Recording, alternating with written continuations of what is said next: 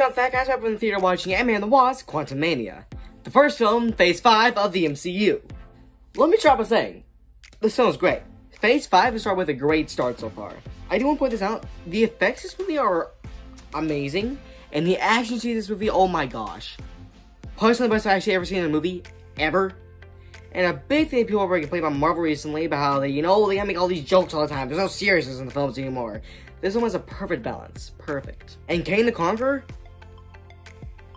the MCU's best villain. This guy is better than Thanos. Paul Rudd, amazing. Jonathan Majors, amazing. Bill Murray, even though he was only there for a short bit, amazing. This film also does some really big stuff for the rest of the MCU. MODOK was a joke, but that's kind of his whole character. He is a joke, so I didn't really mind that.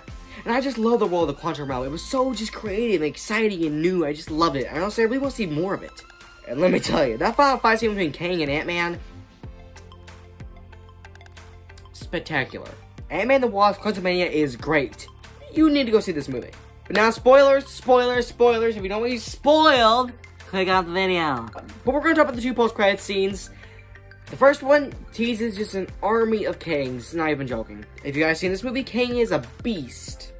In this, there is an army of Kangs, even more powerful than this Kang. So what the Kang Dynasty will be, is an army of Kangs versus the Avengers. And the second post-credit scene, which really got me excited, they showed what I can only think is a clip from Loki Season 2. Which of course comes out later this year. We see Loki and Mobius and a variant of Kang. So I can't wait for Loki Season 2. Oh my god, give that to me now, please, I need it. Let's go slow. What do you guys think about Ant-Man and the Wasp: Quantumania? Bye guys, now. Bye-bye, Scarlet Thacker.